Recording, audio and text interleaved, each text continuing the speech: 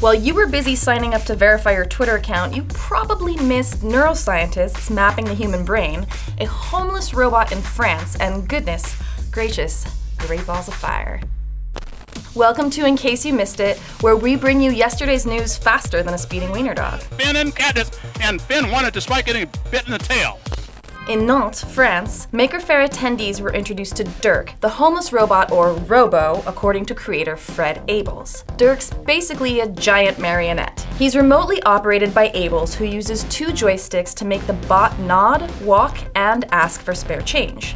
Onlookers who give Dirk donations are treated with a tune from his 100-year-old organ. While most bystanders figure out Dirk's true identity within the first few moments, the robot is lifelike enough that it was once arrested in a German shopping center. Hey, we've all been there, right?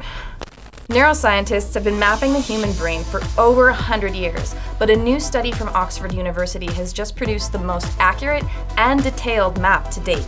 They scanned the brains of more than 400 volunteers using custom-built software to map the cortex, the outermost layer of gray matter. The Oxford team looked at multiple characteristics like cell type, electrical activity levels, and regional connections, and found that cortex contains at least 180 distinct areas. 97 of those were previously unknown. With it, researchers hope to gain a far more nuanced understanding of how the brain's various bits and pieces work together. It might even mean neuroscientists can finally figure out what the brain's borders and territories really look like.